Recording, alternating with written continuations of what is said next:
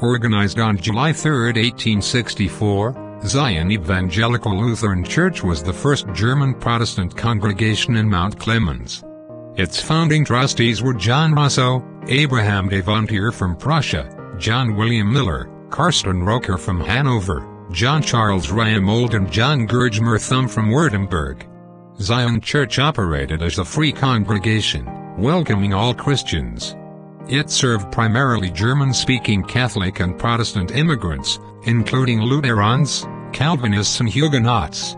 Worshipping at first in the Macomb County Courthouse, the congregation purchased this site, the former Methodist Academy, in 1862.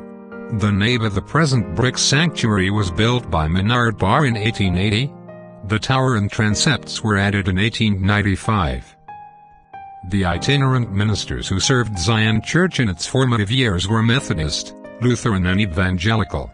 The first resident pastor was the Reverend William Keyes, 1862–1864. He was followed by the Reverend Harmon Gundert, 1864–1903, who contributed $4,000 of his own money to help fund the tower and transept of the present church building.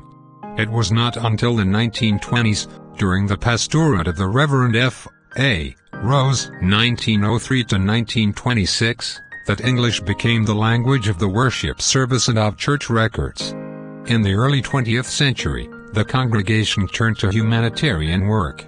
Led by the Reverend Jacob Wolfman, 1927–1949, the congregation helped support the Evangelical Deaconess Hospital and the Evangelical Home for Children and Aged in Detroit. In 1961 the church received its present name, Zion United Church of Christ.